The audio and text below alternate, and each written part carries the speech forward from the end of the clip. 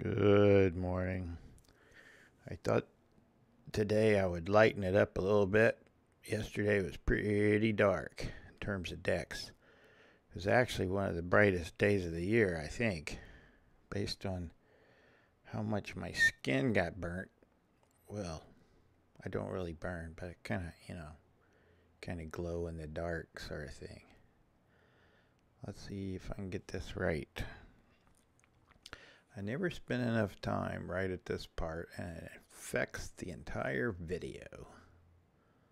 It's true, it's true. Do the finger test. Yep. Yep. Uh-oh, uh-oh. This finger's not showing up. There it is. Okay. So what we're looking at here, the third time I've ordered this. If I have a video out there, I guess I have to delete it.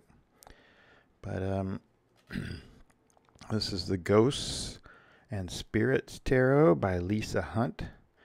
It's a U.S. Game Systems deck from U.S. Games.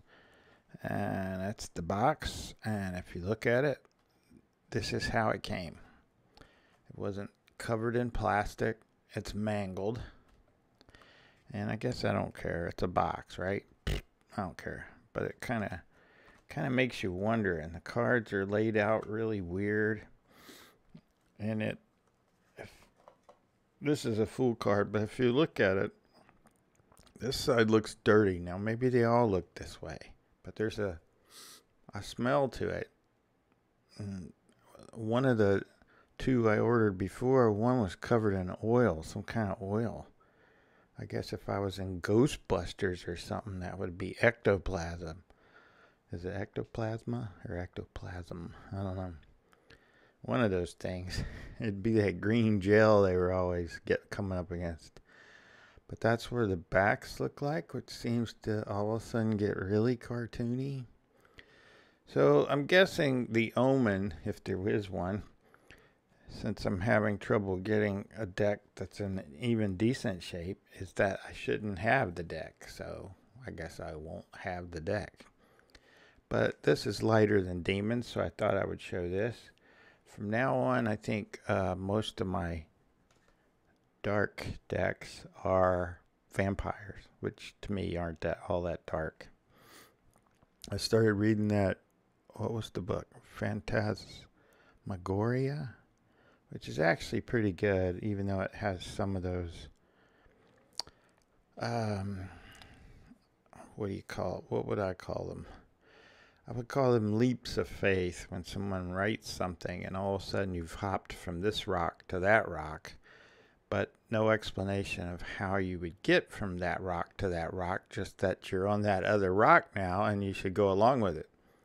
I don't really like that, and I probably didn't explain that very well, but there's this extra card in there, and I don't know, I thought it was swords, but it doesn't seem to be anything except somebody's head and then some ghostly head. And plus, I really don't think I would use this. This would be like, I don't know, something nice to have around at Halloween maybe. But here's the trumps in the usual 7 rows. After this, it gets unusual. Because this is the order that came in the box. And every time, all 3 have come in this order. So let me make sure I get this to where all corners are clearly visible.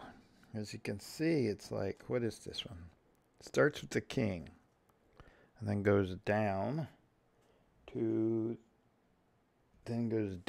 the ace, or I guess some people would say up to the ace, but to me it's down to the ace. And then it starts at 10 and goes down. That might be the most realistic looking person in the entire thing. Isn't that weird? King, ace, 10, 2. Why? I kind of like this card because it looks mighty painful, doesn't it? He's either putting something in or taking something out of that poor guy's head. Poor guy, or girl, or it. That was the wands, by the way, which I'm not seeing much in the way of fire there, but that's okay. Won't be keeping this one, that's for sure. Put this back in the box. Get you out of the way. Not much to the book.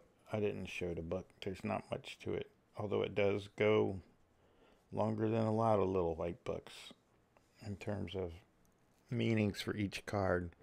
Again, the weird layout. This is the swords. Okay. Let's move on to the cups. I might do the vampires outside because you know how vampires are about sunlight. Well, not the kind in Twilight. They sparkle. Not sure I want my vampires to sparkle, but all the kids really loved those. They actually read the books, which I'm like, whew, these kids don't read. What's up with that? All their friends read the books. So I guess you can give the lady credit for getting some people to read. The cups and the pentacles. I don't remember her name. I just remember that she liked the band Muse for some reason. Probably because they gave their music to her movies. I don't know. A lot of posing in those movies, but hey, that's what vampires do best. They pose and become hypnotic, right? And then you fall for them every time. Not sure why I found that interesting.